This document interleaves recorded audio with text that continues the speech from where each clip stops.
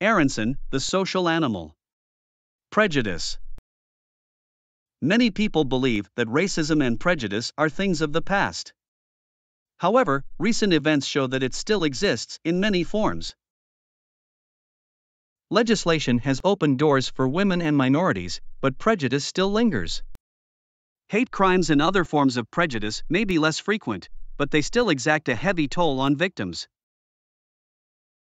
For example, in 2004, a black firefighter was subjected to racial harassment by his colleagues. He filed a lawsuit and won, but it highlights the ongoing issue of racism in the workplace. Racism also takes more subtle forms, like during Hurricane Katrina.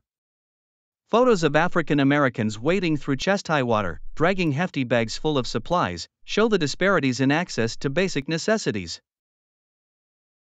Studies show that while the percentage of people admitting to prejudices is dropping, it still exists. We need to continue to acknowledge and address the issue of racism in our society. What is prejudice? Prejudice is a problem that affects everyone.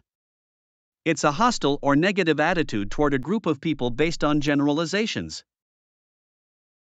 Prejudice can be based on race, ethnicity, religion, sexual orientation, or other factors. It can lead to discrimination, where people are treated differently because of their group membership.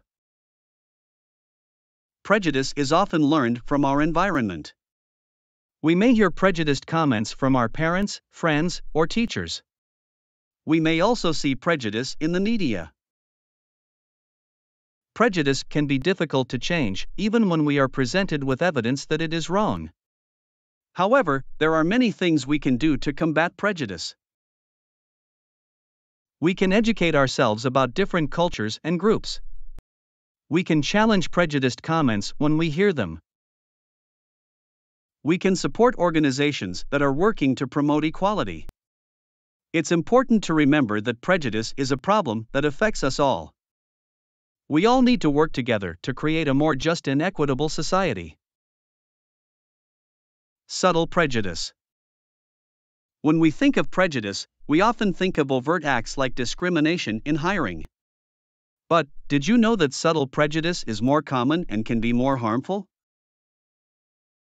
Subtle prejudice can make targets feel uncomfortable or less effective. It can be directed towards women and minorities through hostile sexism or benevolent sexism. People may suppress their prejudices, but they may leak out when they are tired, angry, stressed, distracted, or inebriated. They may also express their prejudices in small ways they have little control over. People may struggle with the conflict between their urge to express prejudice and their need to maintain a positive self-concept. This can lead to justifying their prejudices with information that supports them. It's important to understand the harm caused by subtle prejudice. By recognizing and addressing our biases, we can create a more inclusive and equitable society. Stereotypes and Prejudice. Stereotypes are generalizations about people based on their group membership. They can be harmful because they can lead to biased thinking and behavior. People often hold stereotypes about race, ethnicity, gender, social class, and other groups. These stereotypes can be based on hearsay, images disseminated by the mass media, or our own imaginations. Stereotypes can lead to biased decisions about people, such as denying parole or using physical restraint against them. They can have disastrous consequences, such as the shooting of Amadou Diallo.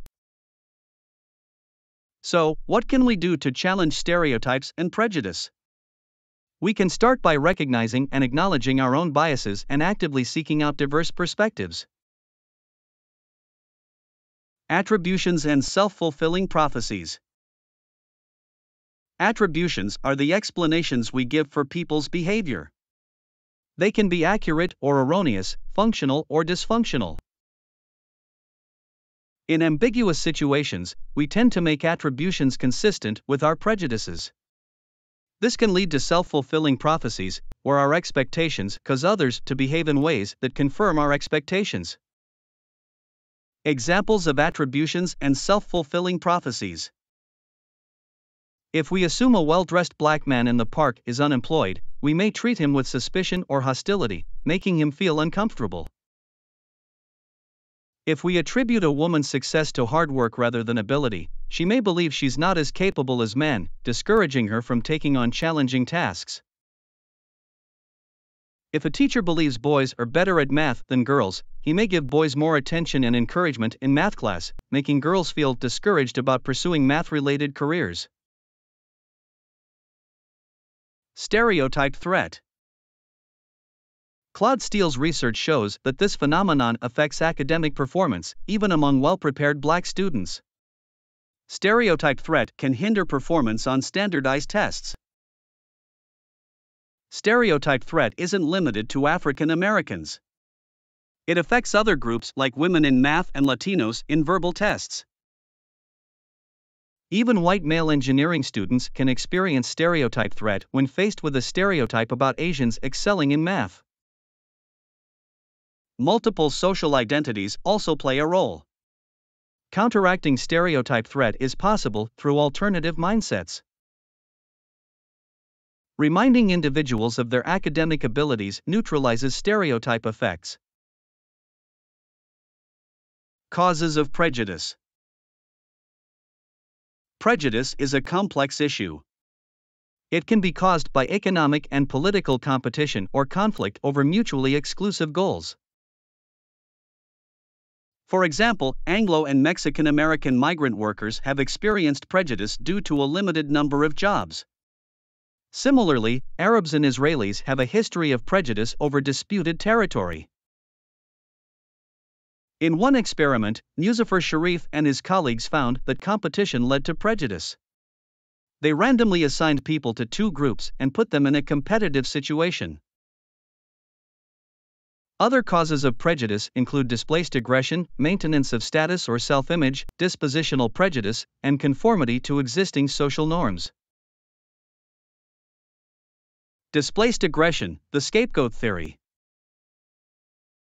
Displaced aggression is when people direct their anger towards an outgroup member, even if they're not responsible for their frustration. It can lead to violence, discrimination, and even genocide.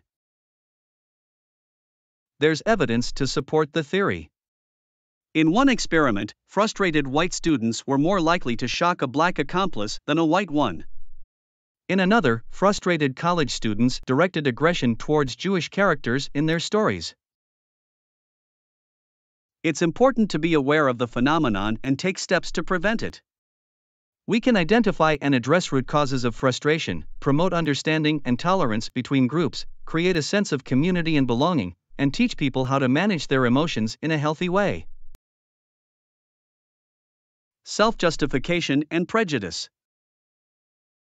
When we harm others, we tend to derogate them to rationalize our cruelty. By labeling a group as inferior, immoral, or subhuman, we can justify mistreatment.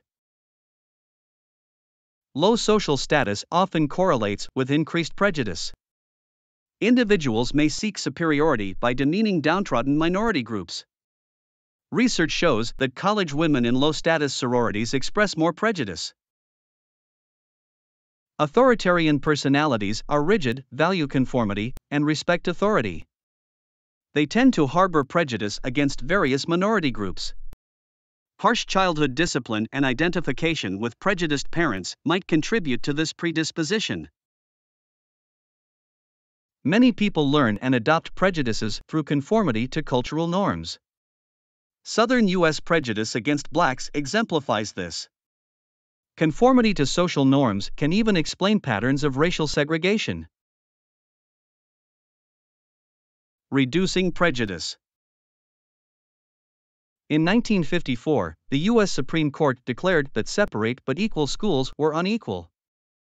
But changing attitudes towards integration was not easy. Social psychologists believed that changing attitudes would lead to changes in behavior. Information campaigns were not effective because people reject information that is inconsistent with their beliefs. The effects of equal status contact on attitudes have been studied. In a study of public housing projects, residents in the integrated project reported a greater positive change in their attitudes toward blacks after moving in.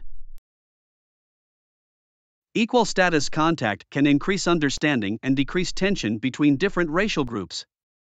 It is important that equal status contact take place in a setting where both groups have equal status.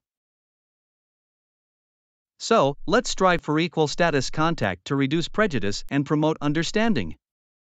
It's time for change. The vicarious effects of desegregation.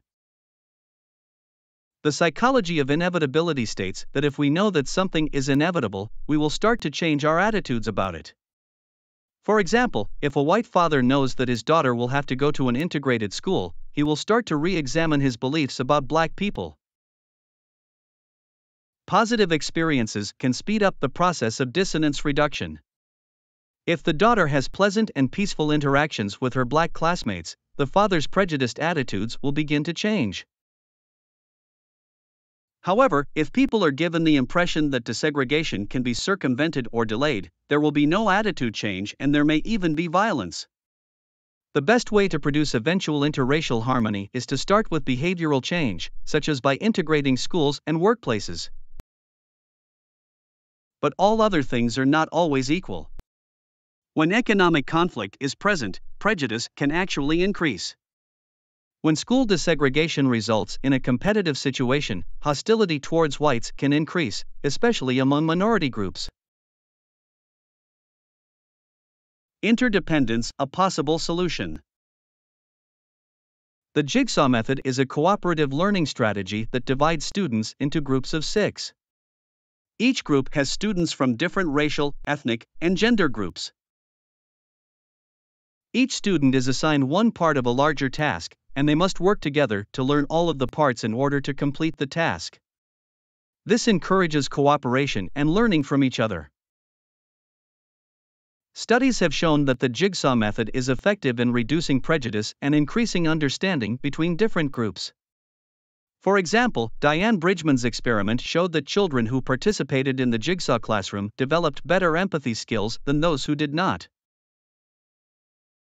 John McConaughey, a leading expert on race relations, has called cooperative learning the single most effective practice for improving race relations in desegregated schools. The jigsaw method is a promising approach.